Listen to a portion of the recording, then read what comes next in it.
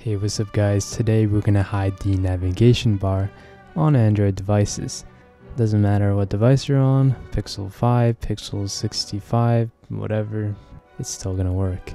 So the first thing you want to do is open the Play Store. Go ahead and type in FNG. Install it.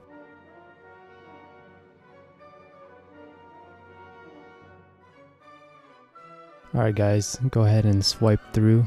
Next up, go ahead and enable it. Turn on. Click on the accessibility service.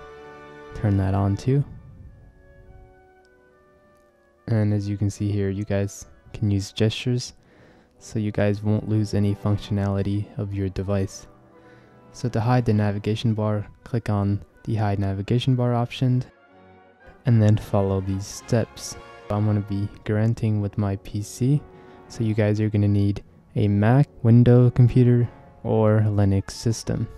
Alright, before we do any of the commands on your PC, go ahead and go into System, go into About Phone and become a developer by click on the build number 4 times. I'm sure you heard this 20,000 times already.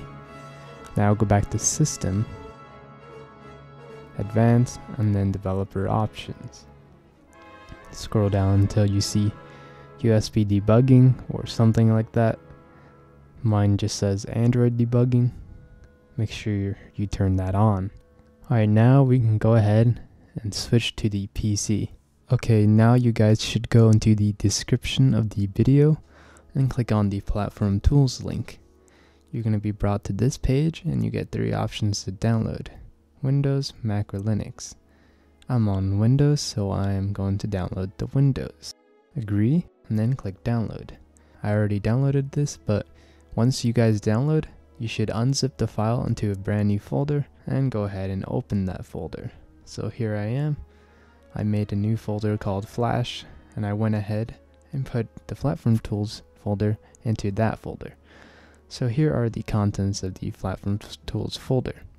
You guys want to click on the drop down arrow at the very top and then copy the path. Once you copy the path using Ctrl+C, go ahead and open Command Prompt. Click on Windows and then type in CMD.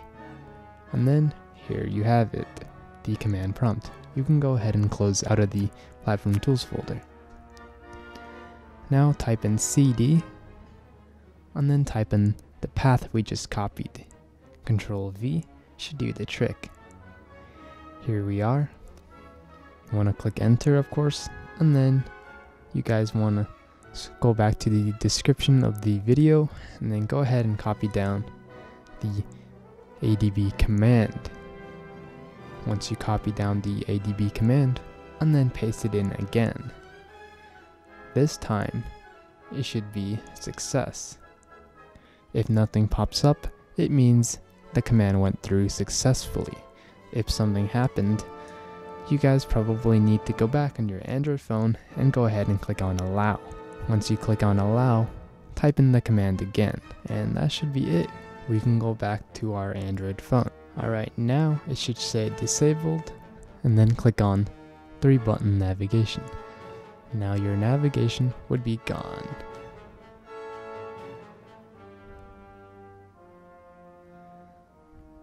And that's it guys. You still get functionality such as a back button, home, etc. So go ahead and enjoy this new feature. Oh, and by the way, if your phone is running Android 10 and you have the gesture navigation turned on, go ahead and go into settings and then switch it back to 3-button in order for this to work.